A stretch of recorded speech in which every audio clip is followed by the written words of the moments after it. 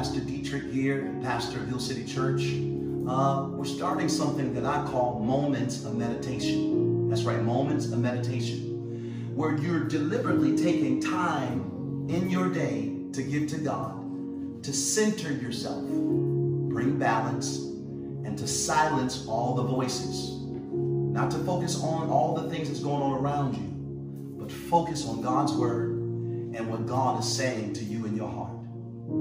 God told Elijah, he said, it's not in the wind, it's not in the fire, it's not in the earthquakes, but it's in a still small voice where you will find me. So brothers and sisters, we're going to meditate. That's right. To meditate means to ponder, to think on, to bring balance, to bring focus and focus on the word of God in your life. So that's what we're going to do. It's one thing to say it. You got to focus. You got to bring balance. You got to be still. But it's another thing to actually do it. It's easier said than done. So you have to be on purpose to do this every day. And it's going to bless your life. In the midst of this crisis, you will find yourself having peace in your life. The scripture says in Isaiah 26, he said, I will keep them in perfect peace, whose mind is stayed on me. You got to get your mind. Scripture also teaches us to let this mind be in you, which was also in Christ Jesus. We're followers of Christ. Jesus would often meditate and pray and focus on his next assignment. If he didn't meditate and pray, he wouldn't have made it to the cross, because there was so much chaos going on. The enemy was on his trail trying to keep him from going to the cross.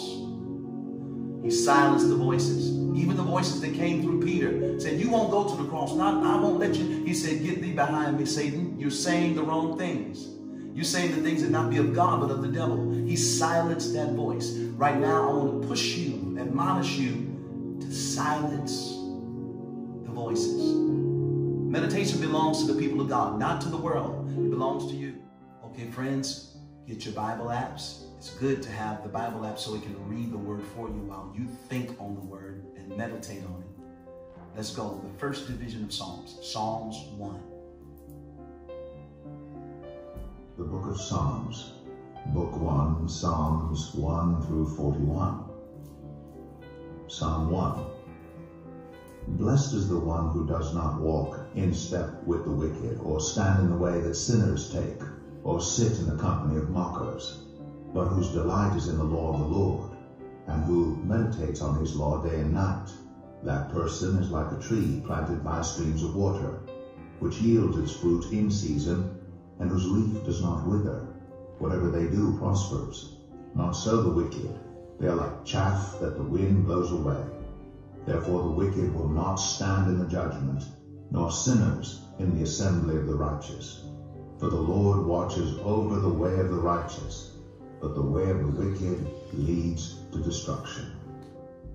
Psalm 2. Psalms 1, powerful.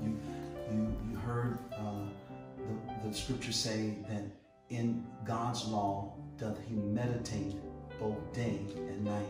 So meditation, focusing, bringing balance, it belongs to the body of Christ. So right now, for just 1 minute, it doesn't take long to do this.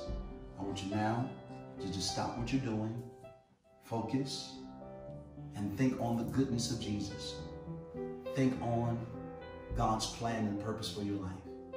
I want you to think on the future. Think on where God wants to take you. Think on your assignment. Think on it now. Come on. Just a few minutes. Focus.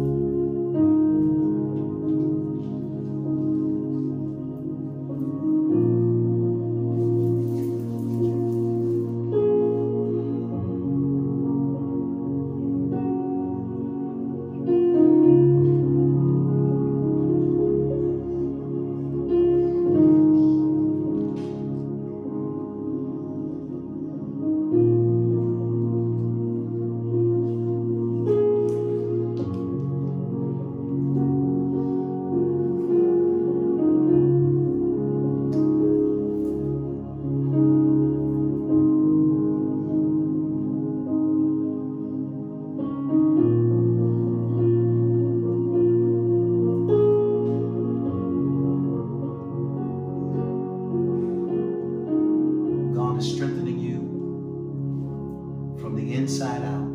God is building you. God is encouraging you. The Holy Spirit is surrounding you. The oil of God is on you. The fire of God is in you. And the glory of God surrounds you. We declare and decree oil, fire, and glory in your life, in your home. I speak peace to your mind. I speak stillness to your spirit. We silence every ungodly voice, and we magnify the voice of God that's within us through the Holy Spirit. Okay, friends, our time is up. Our moment of meditation. I'll see you again tomorrow. Be encouraged. Be blessed.